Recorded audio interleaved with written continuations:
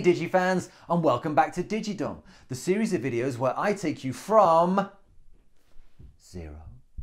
By now you should be a digital hero using Adobe Spark. Now this is the last DigiDom video in this series. Don't worry people, I will not abandon you. And this is the one where we design a logo. And that's great because it kind of brings everything together and you can put your logo stamp on all of your DigiDom challenges that you've done so far.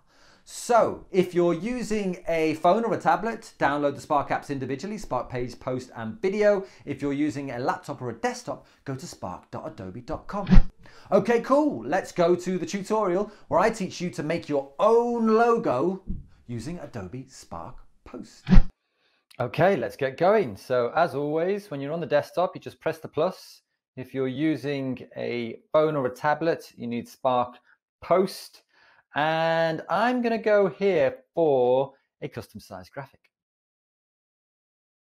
What I'm looking for is a square. Okay, what I'm looking for is a square. So you can go to popular there and just press square. It's also the same as an Instagram post. So if you need to, you can go to that one.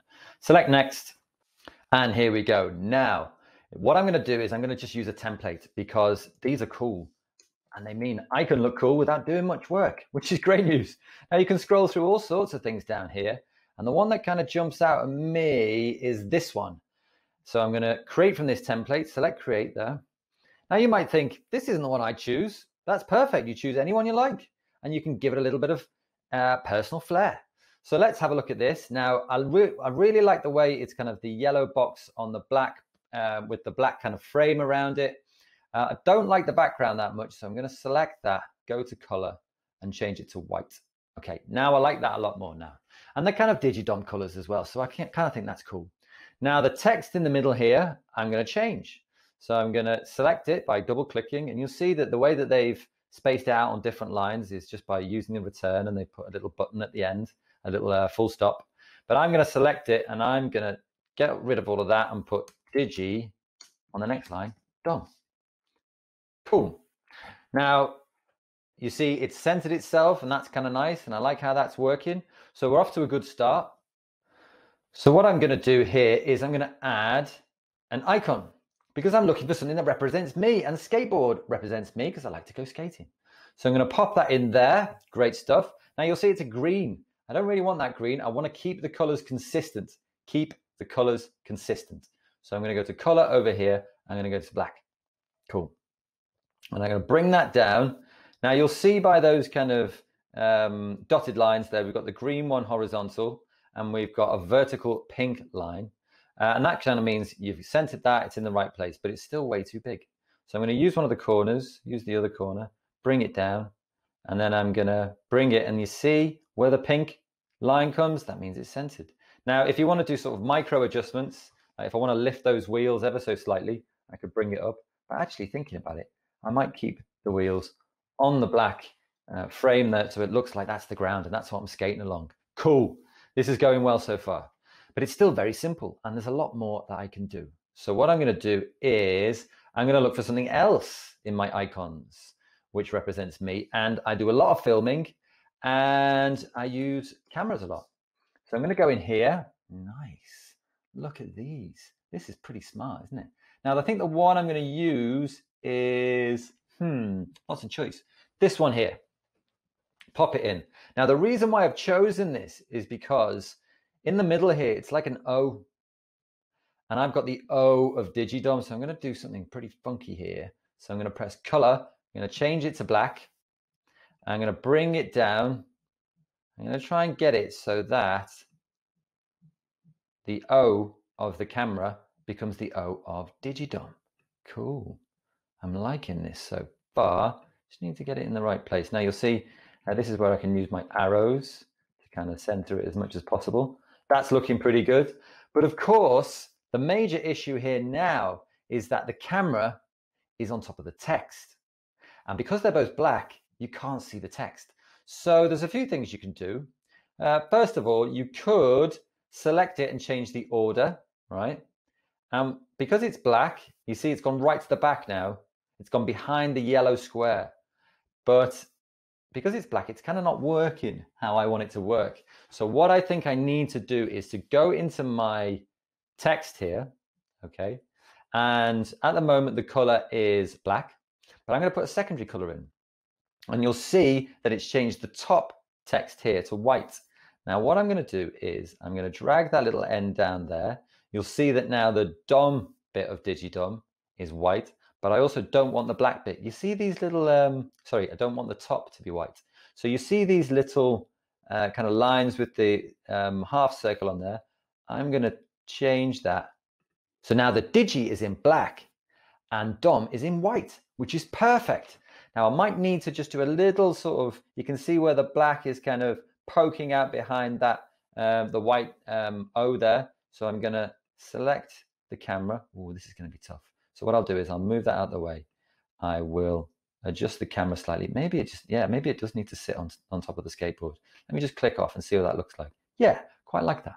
So then I'm going to go back to my text, bring that down. Ooh, that's looking good. Now, the only problem with it I've got now is that the Digi is kind of blending into the camera. So you see on this line spacing tool here, you can move this around and the lines get closer or they get further away. So if I now put it to the maximum sort of to number 100 up there, you can see when I change it, it changes the number.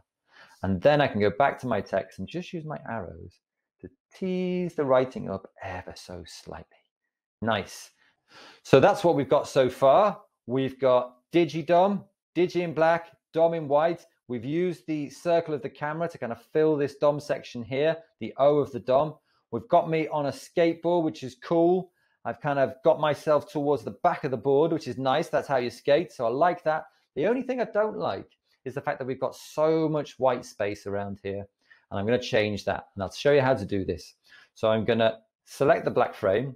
Then I'm going to hold down Shift, select the yellow square, keep holding down Shift, select DigiDom, select the camera, keep holding down Shift, select the skateboard. Now what that means is that this is all grouped. You can see here, group. So I've grouped all of that stuff. And now when I go to resize, check it out. It all resizes at exactly the same rate.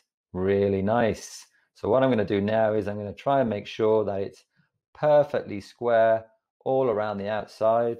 So there's equal spaces everywhere. I like that. Maybe a little bit of using my arrows just to get it perfectly in the right space. Now I'm going to ungroup them just by clicking off here. And look at that. There's my logo. Cool, isn't it? So I'm going to go here, call it a DigiDom logo.